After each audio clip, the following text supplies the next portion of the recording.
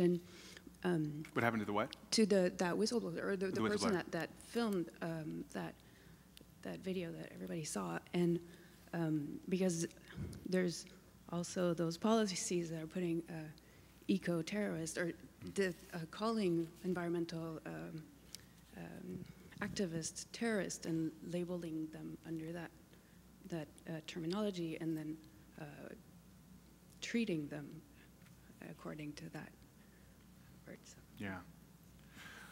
Can I, sorry, I just wanted to add one question to that, just piggyback off of it, because I was wondering if you could maybe talk a little bit about sort of the general, maybe cultural identity shifts that are happening with some of these kind of more commercial, or at least people being more open to certain commercial changes, or how people are being reached, just in terms of also kind of like a broader American identity, because I was thinking about what you were talking about as sort of in a sense like Europeanizing way people shop, and like there's certain kind of fears that people have with that, I think. I guess I'm trying to make a connection to the idea that people are consuming less, and that there's a certain fear towards that changing a certain kind of American ideal of, you know, consumerism, or just kind of abundance that goes along with that. In a sense, I was kind of thinking it might piggyback off the idea of degrowth and et cetera. Cool. Well, good questions. I haven't heard of degrowth, so Yeah, thanks, what is, thanks for sharing that Can you with me. explain what you mean by degrowth, what that is? It's the opposite of growth. Okay. But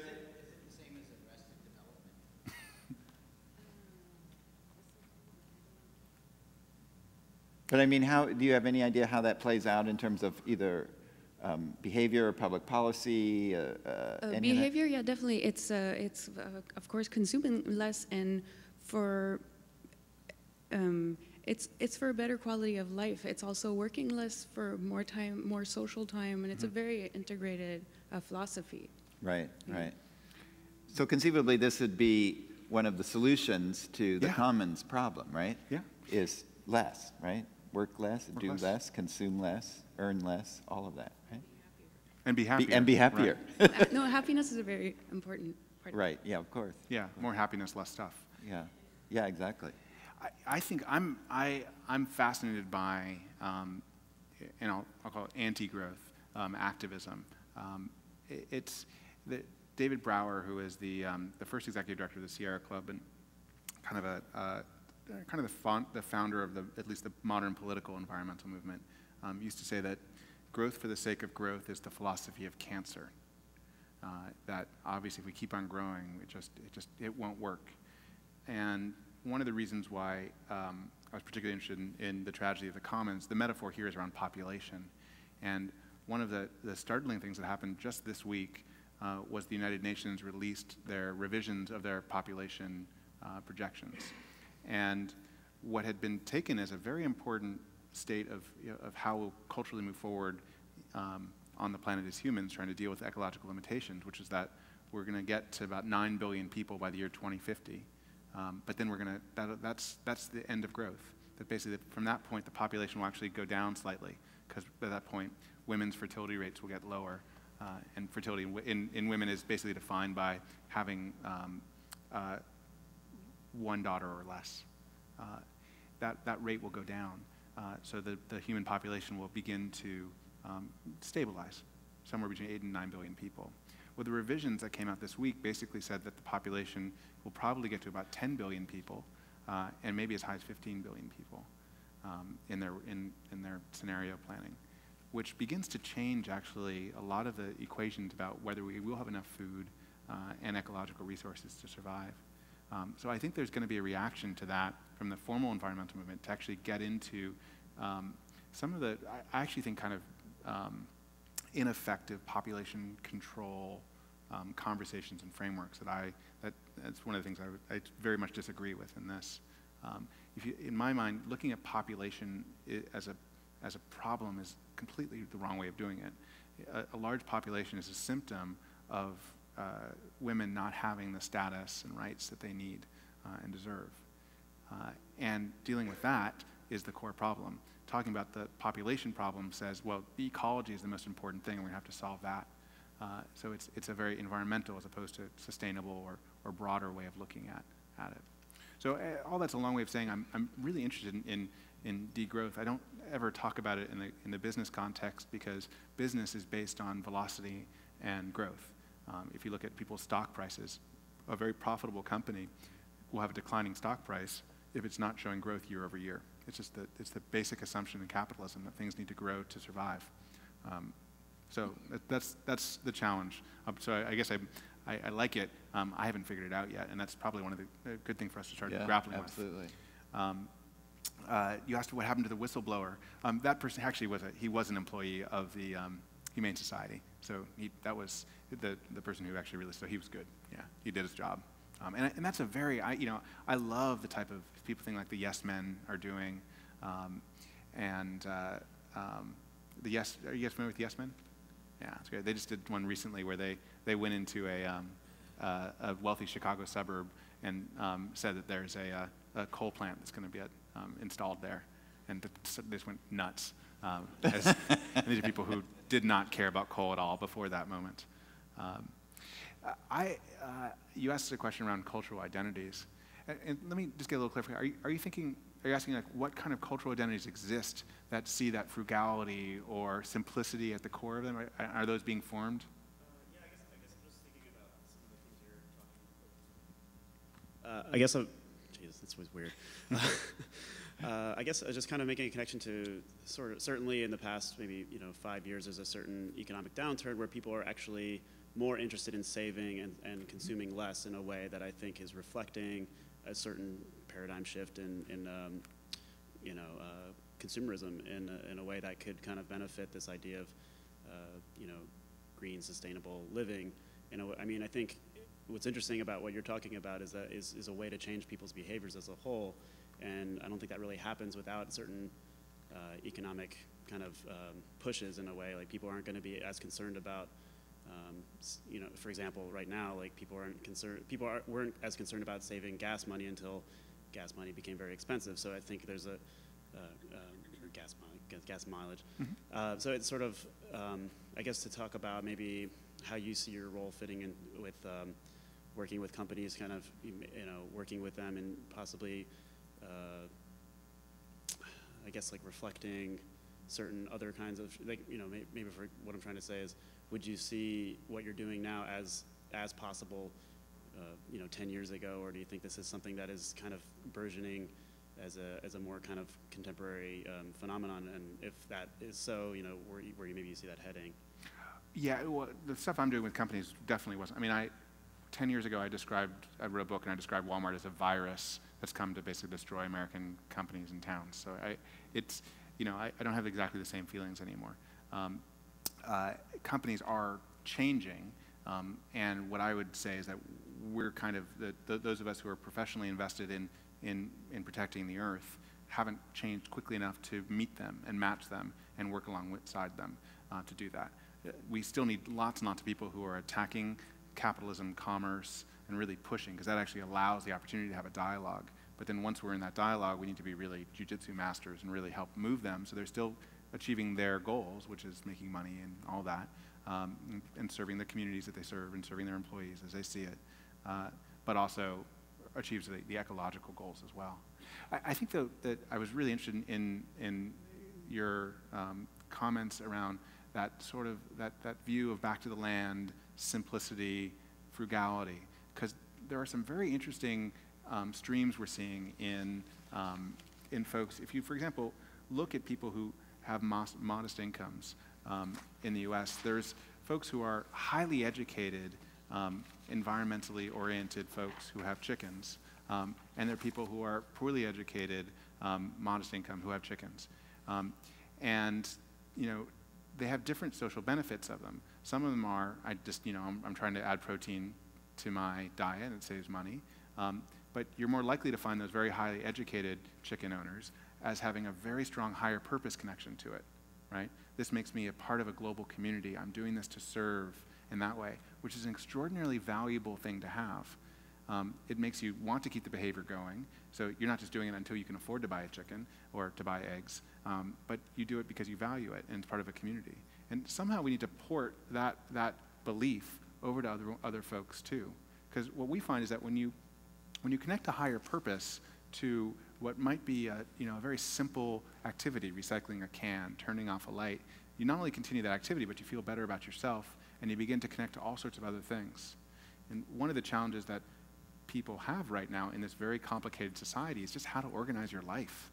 It's like if you go and talk to people who are living on the bubble, who don't have any savings, who have, who really are, frightened, and that's not just artists. What you hear is this challenge of having to organize these complicated, from healthcare to childcare to, they're normal kind of activities, and they don't have the systems, the way of organizing them. Right? So it's that sort of that old saying, like, how do you get something done? You give it to the busiest person. The reason the busiest person can get it done is because they know how to get things done. And adding higher purpose to very basic acts gives them a system to actually get the next thing done. So there are some cultural interventions we can think about there. I'd encourage you to keep on pushing on that. I don't know the answer. I just sort of have some hints around it.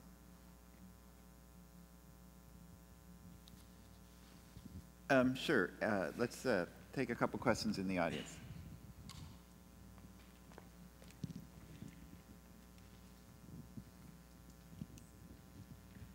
Say your name.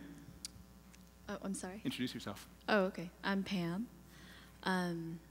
I just saw a great movie. This is not related to my question, but I thought I'd add it to the discussion, which is No Impact Man. I really liked it, and that kind of goes along the lines of degrowth. But my main interest is in community involvement, and you kind of mentioned that earlier, about as a way to create change.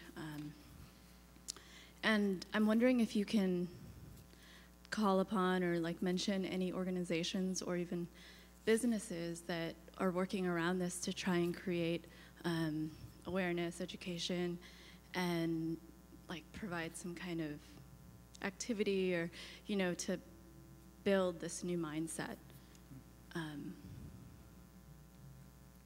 Well, I have spent a lot of time not bad-mouthing environmental groups, but saying that every environmental group that's survived is doing that to some extent now. So,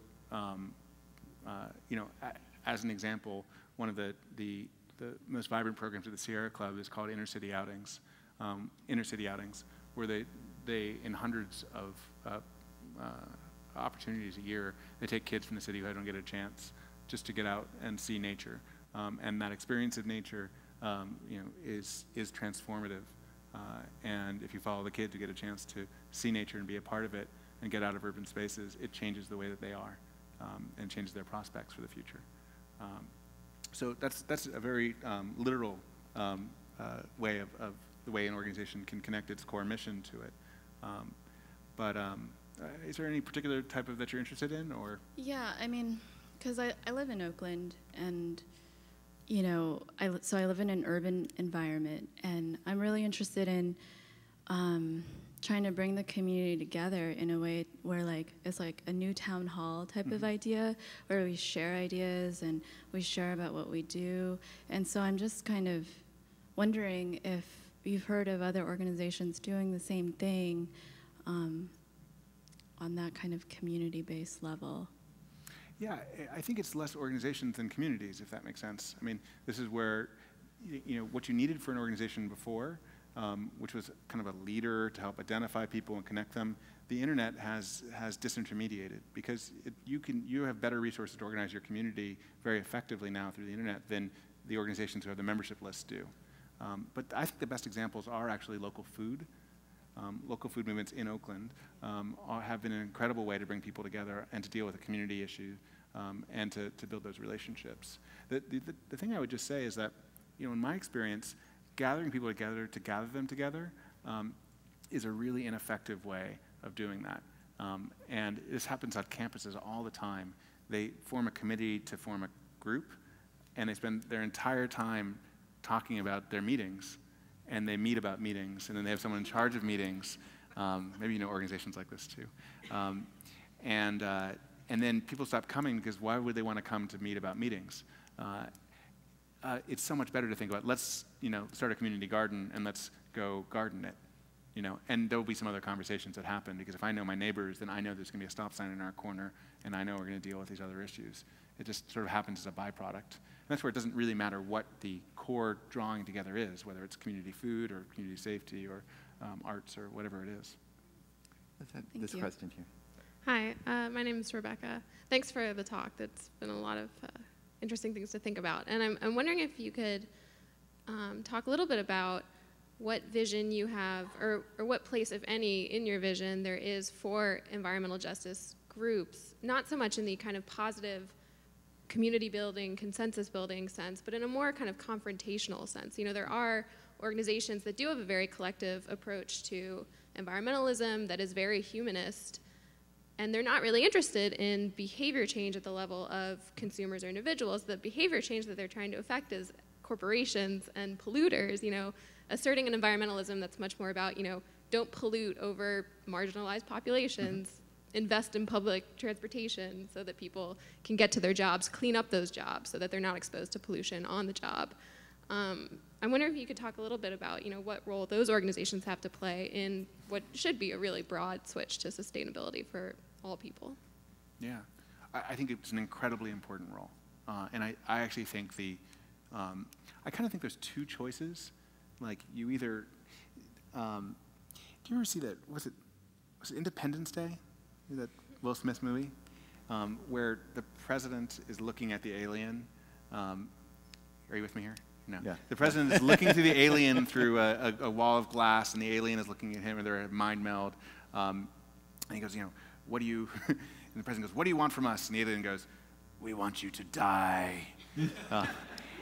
And that is, I could really relate to the alien, because that was my view in many ways of the way that I prosecuted my environmental activism, was that I was out to get the companies I was after. I was going to beat them into the ground until I got what I wanted.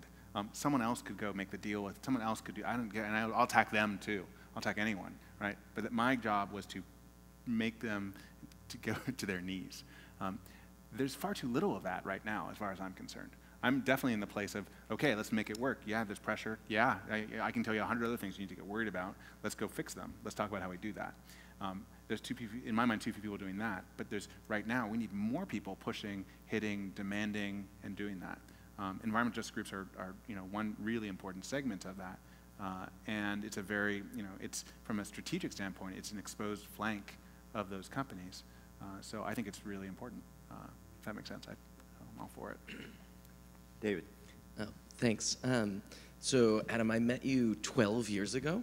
I'm David Harris, and it was a great meeting, because you were actually, I think it was before you had started working with Walmart and working with companies, and I think I read the place where you called Walmart a virus that was attacking our country, and you were actually thinking about politics back then as a way of making change, which was really exciting to me. And I still remember that you recommended I read Fear and Loathing on the Campaign Trail, which was an excellent book. Yeah, so I followed your career. I've followed since then for the last 12 years. And I actually went down a different path. I became an artist to try to use art as a means of affecting that cultural change that you were talking about. But then when I started first hearing about your work with Walmart, it was really fascinating to me, because I was thinking, how is he doing this, and how is he thinking about that relationship between the political change that you wanted to make before, doing it through the political system versus these corporations. And I think it was a good idea probably at the point when you started doing it, because it was a real low-hanging fruit. Like, there were a lot of easy ways to make environmental impact that saved companies money. Right, and that make companies more money. But what I'm wondering is, like, have we exhausted that avenue for change? Like, are we? That was kind of a duh. We can make more money. We can make a marketing campaign around it so we can sell more stuff. Are we getting to the end of that before we can stop climate change and save the Mojave Desert? And then, so the second part of my question, I was asked to talk about my art recently to a group of Procter & Gamble executives, which was kind of weird for me and uncomfortable. And I did it, and I talked to them, and I kept thinking afterwards, like, should I really have done that? Like, and then the question I kept asking myself is, would I care if Procter & Gamble went bankrupt tomorrow? Like, would the world be a better place if they went bankrupt tomorrow? And there are a lot of jobs that would be lost, and that would be really bad for a lot of people, but I'm not sure. So I'm curious, do you still think about politics as a way of making change? Do you think we've exhausted sort of the low-hanging fruit that I think you've harvested a lot of? And would you be sad tomorrow if Walmart or Procter & Gamble went bankrupt? Wow, good questions. Have we exhausted the fruit? I worry about this. I really, and it's why I'm here right now. Frankly, I'm just, I have invested in becoming an expert in corporate change. And, if you had asked me 5 years ago where we'd be at today, I would have guessed much further.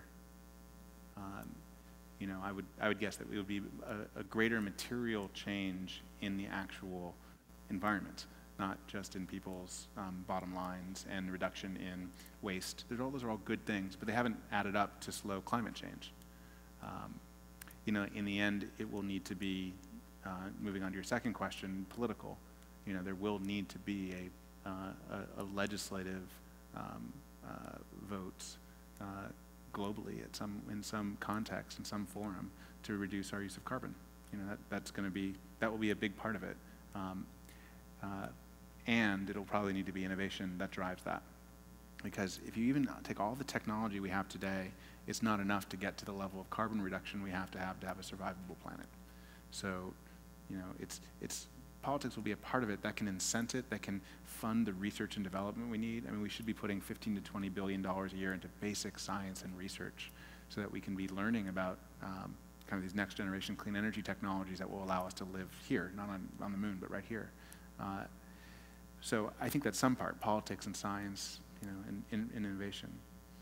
Whether I think those companies should die, or would I be sad if I did? I probably would be sad. I actually really do believe in their innovation at this point.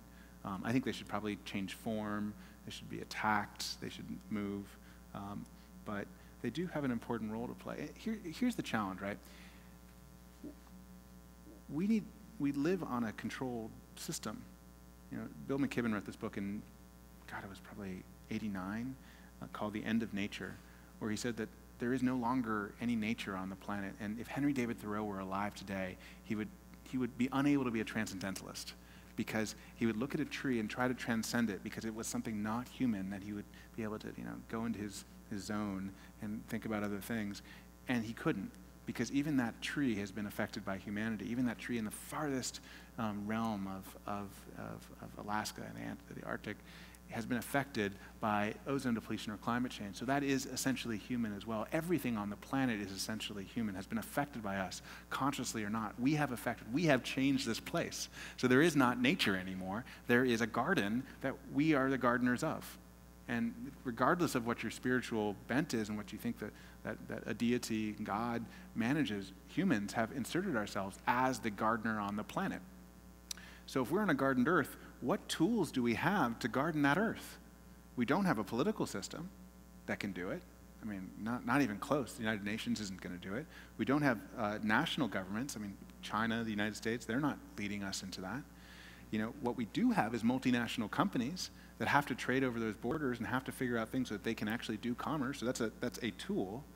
And then we have these cultures that drive us, that pull us together, that pull us apart, that connect us. And that's another, flow around the planet, just like water and air. So I'm fascinated by what that might be, and largely because I'm going to move on if it doesn't work, and I'm definitely a little frustrated with my own work in companies, and if it doesn't work the next thing, I'll move on to the next thing after that. I don't know.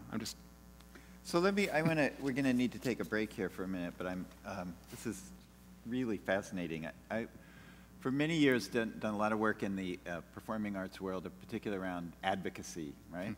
Which was all about sort of fighting for the survival of the NEA. And we would always look to the environmental movement and say, how did they do it? Suddenly everybody cares about the environment. Nobody cares about the art, but suddenly everybody cares about the environment. How did the environmental movement do that? How did they make that happen? And what I hear you saying is that irrespective of whether the environmental movement actually did that or not, you're looking at a moving forward in a more diverse way, if you will, to say that these things, which we've just been talking about, all vital, all part of the conversation. But if we really want to address the sort of deep ecological existential moment, it really, art and culture needs to be at the heart of that because of the values, because of what art and culture represents in terms of values, how it speaks to people on that value level, and that values shift is going to be core to all the other sort of stuff that also does have to go, the anger and the going after the companies and the all of that stuff that we've just been talking about needs to be, but beneath that has to be this sort of cultural shift in terms of how we think about it, right? How we. Yeah, and probably a lot less literal, probably a lot less polemical, probably a very different thing. I mean, we're still going to have this role for specific advocates to advocate, and to pass that piece of legislation, get people elected, and all. That's right.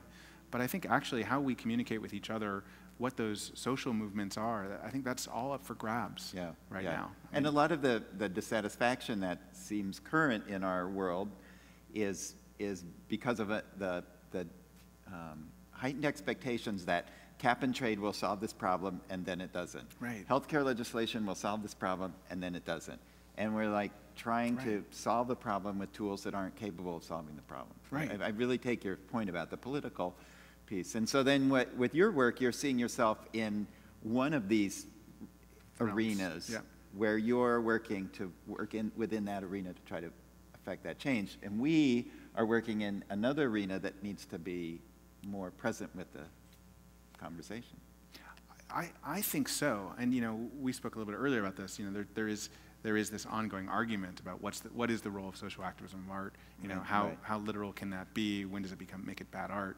And I think sometimes we have to sort of pass, sort of move on beyond that. I'm just really not interested in kind of the silly intellectual arguments about it. Right. We're humans. We live on this earth, and my experience is that every artist works with the material that surrounds them. Right. What I like about this conversation is that we're foregrounding something. If there's something useful, great. If not, It's great. Okay, we're going to it's 2:35, so we'll take 10 minutes. We'll come back at 2:45, and then we'll set up the second half of the day in terms of the small groups and get some more deep participation here. Thank you, Adam. Thanks.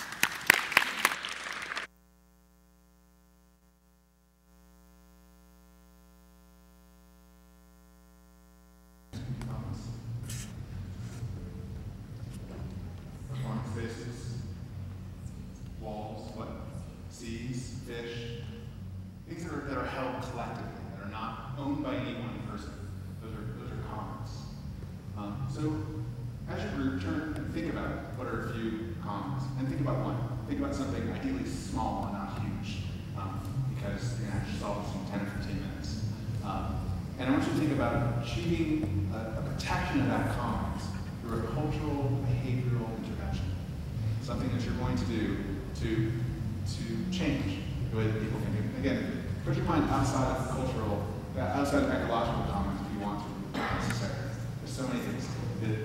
The Wi-Fi, the spectrum that we live in, our radio is on some of the commons. So start by determining the commons and think about a way that you can protect it. We got about 20 minutes? Yeah. Let's take about 20 minutes. Okay. Turn projects over. And begin. Pick somebody who can write up on the sheets, and then when we finish, we're going to have a report back. So you can talk to somebody who's going to report back to the larger group about what you came up with. What is your what is your strategy to protect the collective commons and how you might change them, change behavior around them, similar to the train space, where the behavior was to throw it out the window, but then the item changed and it wasn't breaking down the sand. So how do you kind of create change? Okay, so how was a bike lane, your example? I heard protection and intervention, like constructing an intervention for the purpose of protection. So it doesn't have to be ecological protection, but maybe it's just of common spaces, and how do we kind of protect even just like the cultural norms that go around it. So event spaces, public parks, how do you kind of protect sort of what is there from maybe outside forces or change? Well, so the first thing I think about is like, if you take any space, you have to decide like what's important to protect within that space, and that's not generally a shared value, right? So like I would kind of be interested in first figuring out like who has what values and what premiums within a given space, and like who thinks what needs to be protected. Do you know what I mean? But then if it's something like a bike lane, then how does that work with regards to that?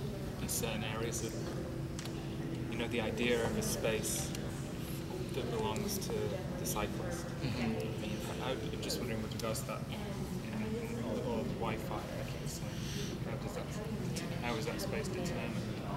Yeah, I don't know. So what do you value in a bike lane? I'm not a biker, but maybe like it being clear of debris. That's something I would value as a biker who's using it. But it's also tends to be shared space because motorists are often near or on top of the bike lane and have to kind of, they have to work. What else would you value? Does anybody have biker? I ride in the bike lane all the time. Yep. And on my bike, not on my car. Yeah. And I value the new bike lanes on Market Street that are sort of set more apart from the cars. That's really nice. And I value shared politeness amongst bikers. You know, because some bikers go faster and others go slower. So, what?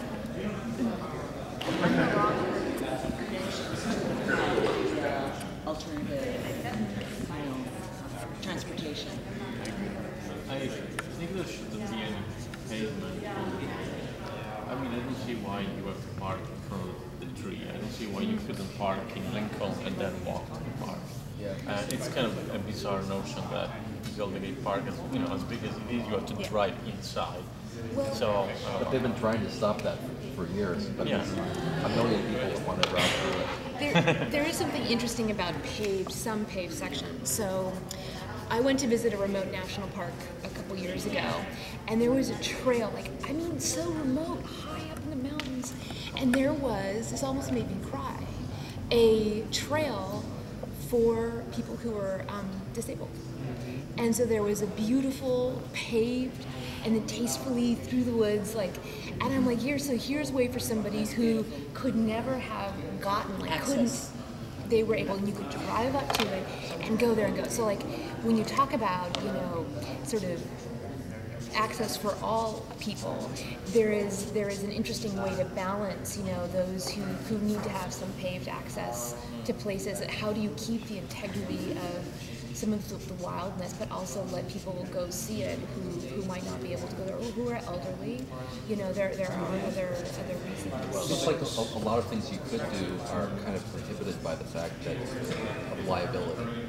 Like you could somehow take the liability issues out of people's involvement with doing things, then you could actually have more participatory kinds of activities, and you could have markets, and things that would actually encourage people to follow their own, get their own thing out of it. Start a victory garden. Or markets of various, markets for culture, for CDs or LPs. Basically things that draw people into kind of interacting with each other in a small scale, So it seems like one of the things that's really important is we define what protection is in this case, because just using that example, are we protecting the accessibility for all? That leads us down one paved accessible path versus are we protecting the longevity of the park or preserving it in a certain state?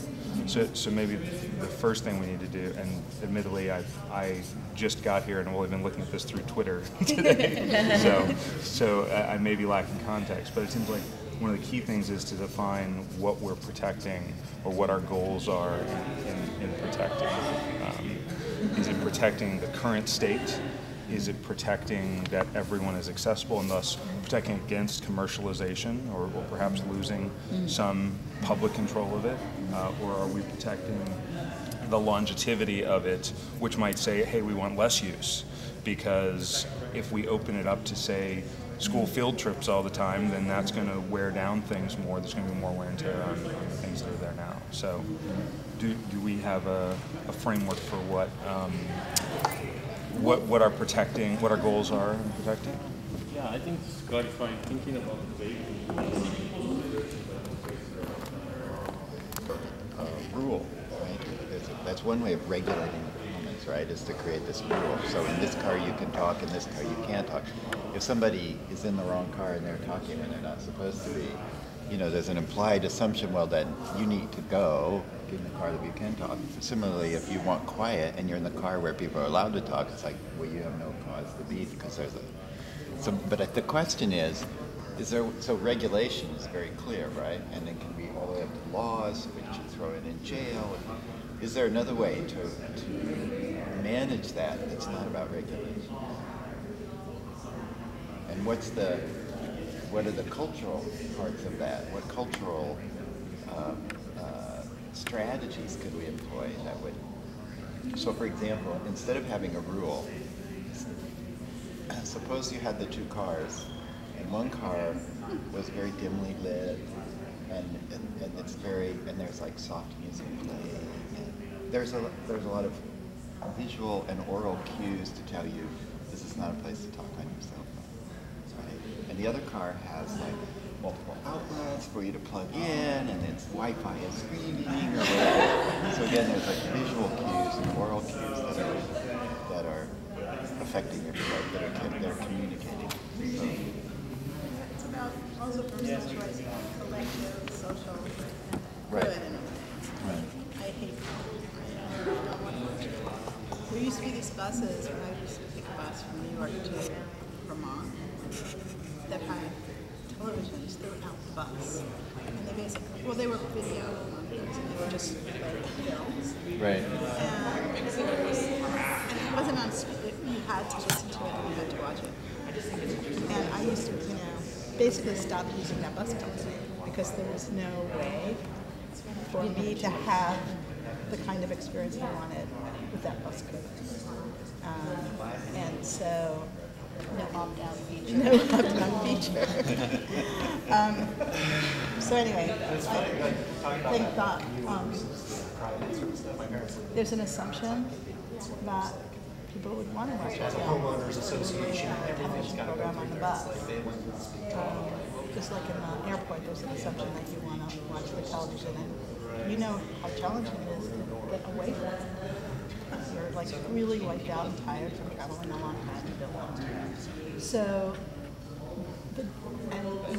I've read an essay or an article that said when people were asked, 90% of the people said they wanted these things in the airport.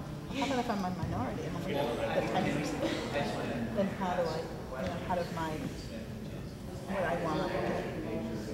do I negotiate those spaces, and how am I taken care of in those spaces by the people who are creating? So, have you ever had an experience where like you're in a space and something like that, the TV's on, and you notice like no one is really watching it, and so I mean in situations like that, I like ask my space sharers like, can we turn off the TV? And everybody says yes. And so like I'm wondering what kind of ways can you create, dialogue, or how do you get consensus, and how do you check in with people about your environment, and how do we come as a group to, understanding of what's okay and what's not okay? I like the thought, because what I was hearing before, all the solutions were getting to segregation, and you choose the car that fits your needs, whether you're forced to or you're deciding to, and that's getting more to, are we really, are our desires really all that different, or are there ways for us to come together more? And not that we're always going to agree, but if there's, even if there was some sense of, for this stretch of time, or for whatever the bound is, it's going to be one way, and then later it's another way. Is that some kind of construct that helps people stay together through both sorts of environments? Or are there other ways of managing the differences without separation? Your original scenario was actually in a neighborhood? Is that what you were originally thinking? I was originally thinking, yeah, you're on a quiet street, some, loud car comes by with the bass booming and, shakes all the windows and, just sort of disrupts the tranquility. But that's obviously my bias of feeling like I don't want that. And certainly it's different if it's happening nonstop versus happening once in a while. And, and obviously the person in the car isn't doing it to annoy me, I think, but it's, doing it because, they get some value out of that, and I need to respect that as well. So I'm just curious. if there's a dialogue, we can maybe come to some kind of space like that. When there isn't, then I just feel annoyed. Yeah. So if we think about this place as a commons, this complex as a commons, really the only thing that's creating it as a commons is the presence of people. So the destruction of the commons is the absence of people, right? So what we're really trying to do is make it a place where people want to be. And so it's like, how do you provide for happiness? How do you provide for community?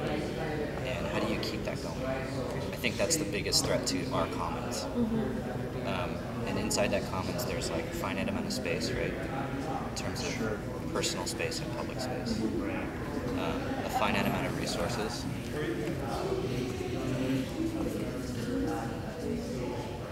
And so what is it about our typical living models and desires that would cause that commons to break down? What would be... You mean in a good way or a bad way? In a bad way. What would cause the commons to break down in our typical behavior that we can see happening in this place? Taking advantage of the space to your own personal use. And how? In what way? In annoying ways. Being mean to your neighbors. Marking on the wall. Leaving trash. Leaving trash. Putting gum under the table. Gum under in other people's tables. You can do that at home. Yeah, right. Not the communal barbecue table. Yeah, leaving only your footprint. Not a real footprint, markers. That could be kind of present.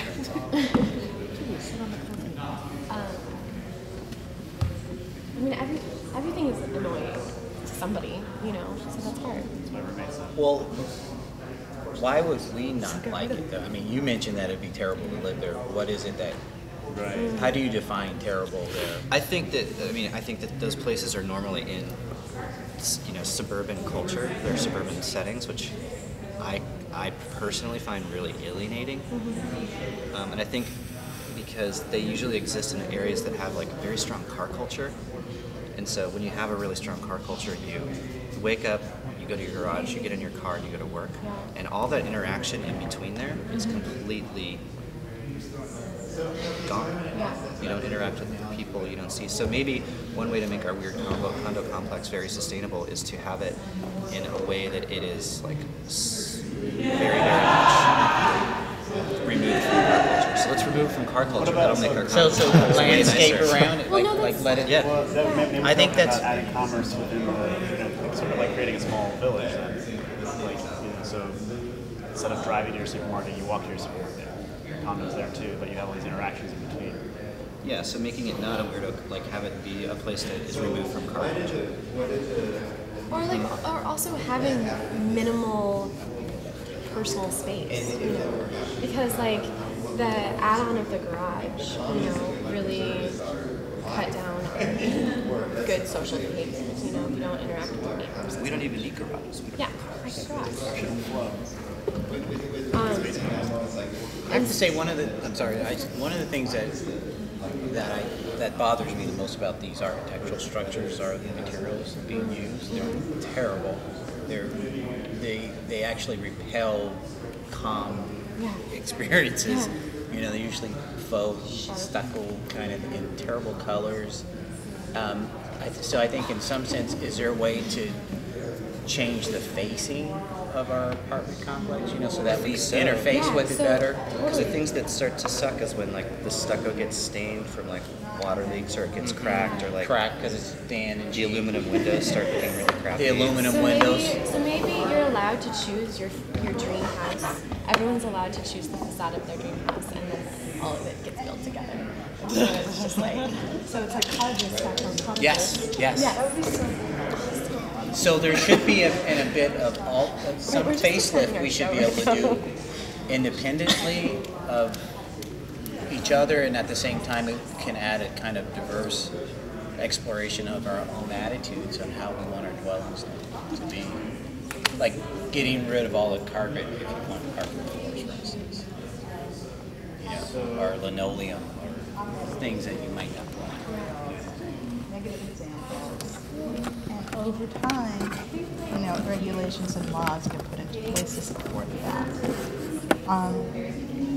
So, I think with smoke it's so interesting because the tobacco companies were such a strong lobby.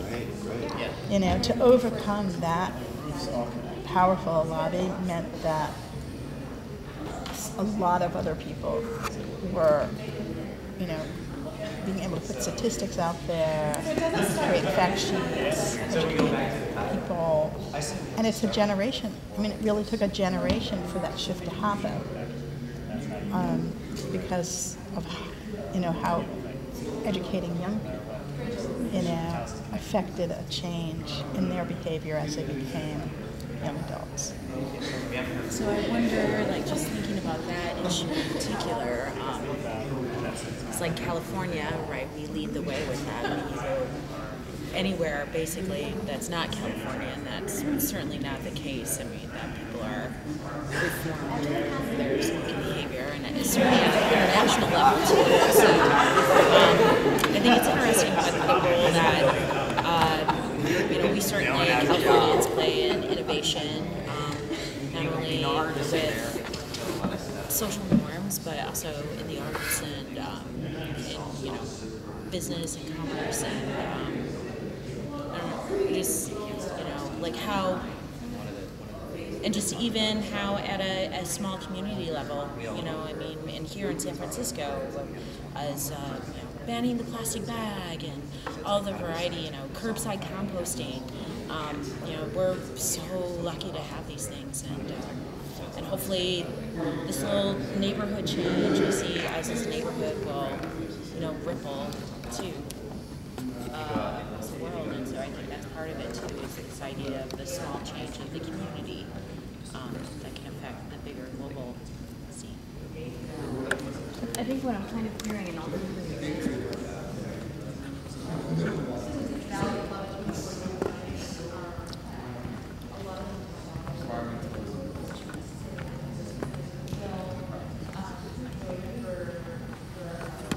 nostalgia is a really big, weird, funny force in all of this too. I think it operates sort of destructively in a sense, but then also it's one of the last really humanizing tactile forces inside of us. 3 more minutes. That's how our brains work.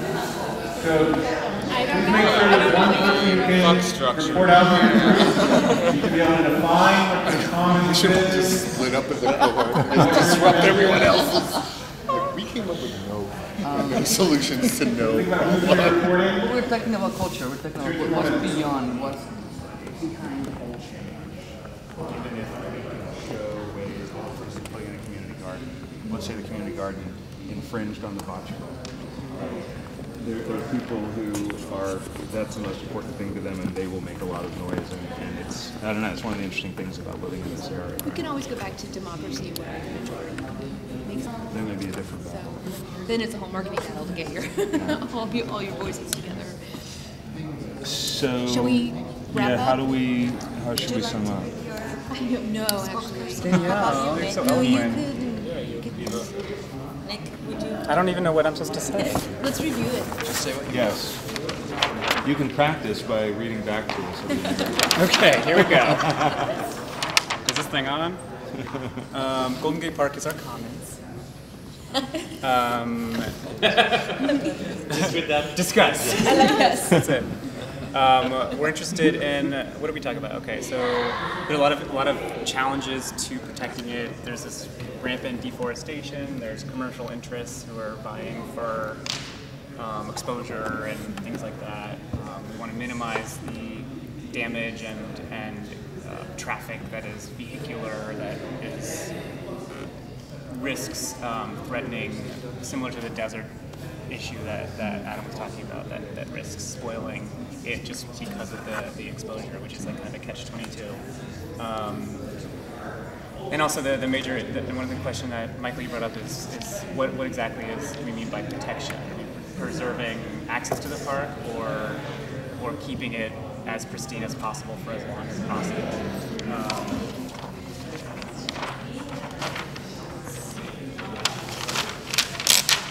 And then also,